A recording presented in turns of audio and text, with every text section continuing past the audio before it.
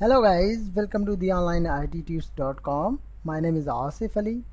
In this video I am going to show you how you can create username and password in SQL Server.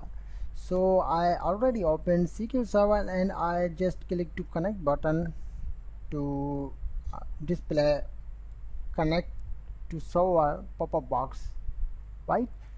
So what do you need to do? Just click to connect button now. After that, go to server portion. This is a server name. Right click here and go to property.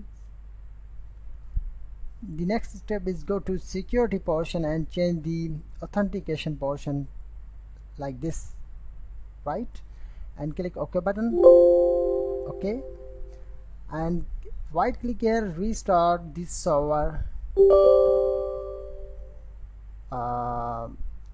to reconnect the server, right? So wait couple of seconds to connect the SQL Server. Here is this is a red icon showed here is, but wait couple of seconds to here is a green sign. I mean this is a connected. So next step is go to security portion, right click here, new login, and then enter the name as you want to log in, like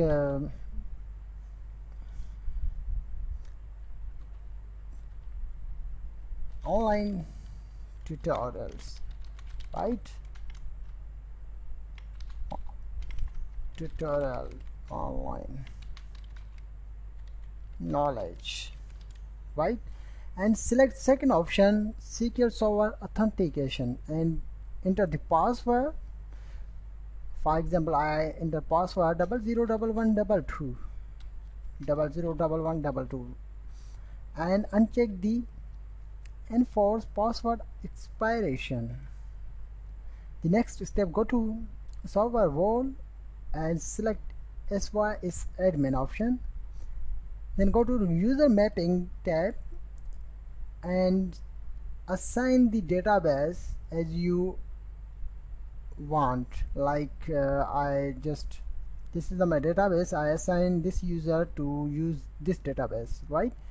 And select the role to assign this user role on this database.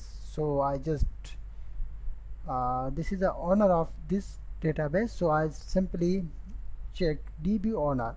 If you want to assign any other role, so you just need to click any checkbox and that's it. Okay, now go to secureable option and search the login name and select the server. Okay, and click OK button. That's it. Disconnect the SQL Server and again the Connect SQL Server.